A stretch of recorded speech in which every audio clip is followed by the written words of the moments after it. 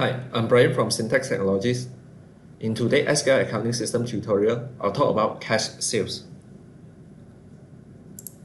Let's go to SQL Accounting System Sales module, and over here is the cash sales. Now, the difference between invoice and cash sales is when you're issuing an invoice, you need to go to customer payment to make the payment. But in cash sales, you can actually do the sales and the payment together, so it saves one step for you. Let's go into cash sales. So over cash sales, you can see a listing of all the cash sales that you have created before. So over here, you can search using different criteria for a cash sales. Example, if you can remember the cash sales number, just type the number, so it will appear. Or you can use company name or any others. Let's say when you want to use a criteria that is not over here, what you can do is you can right click any column title, field chooser, maybe flex, just drag, drop, then flex is appear, then you can use flex to search for the cash sales. Else, you can drag, put it back.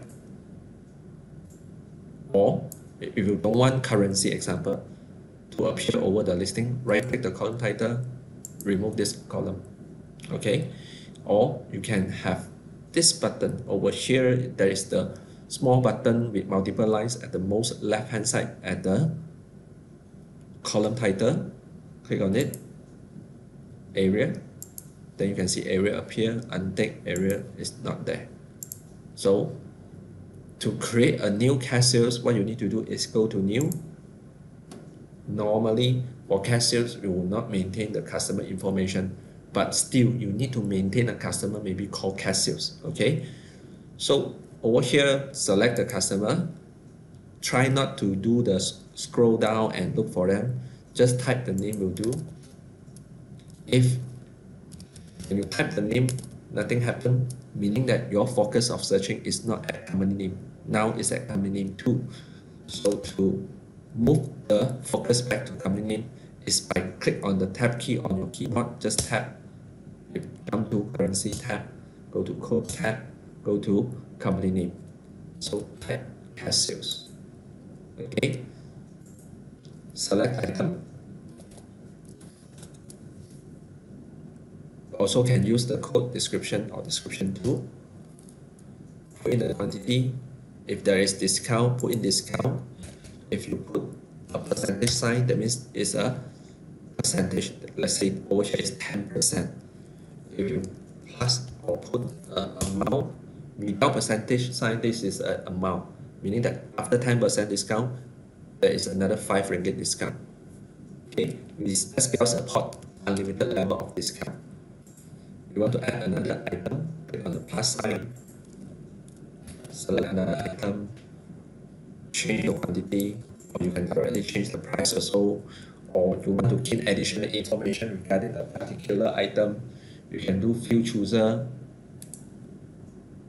right click column title, field chooser, more description, just drag, drop, then key in the description, unlimited, key in, directly click on the cross, save changes, yes, then you have your cash sales ready. But as I mentioned, you can directly do the payment over here. How to do? When you click on save, this payment dialog will appear. So system will ask you how much the customer paid, maybe 440. So what is the payment method?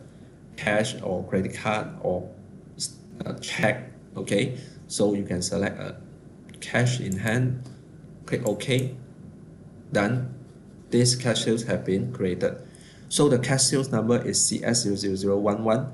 At the same time, there is a customer payment also created CS00011.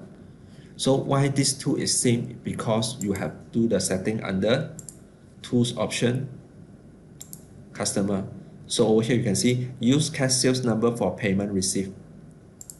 This part is actually a customer payment. So if you go to customer payment,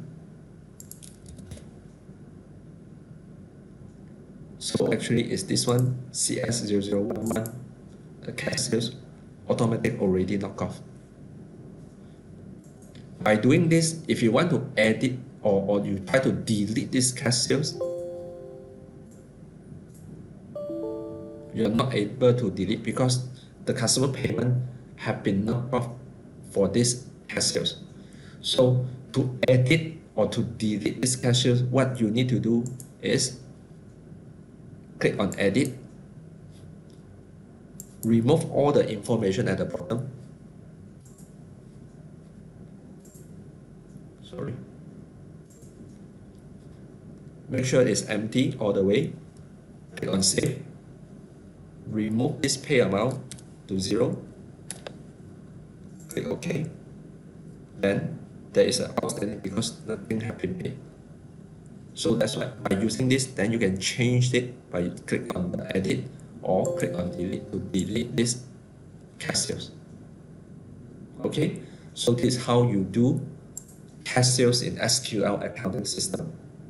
So remember, there will be double entry for this cash sales as well as impact to the stock quantity, same like your invoice.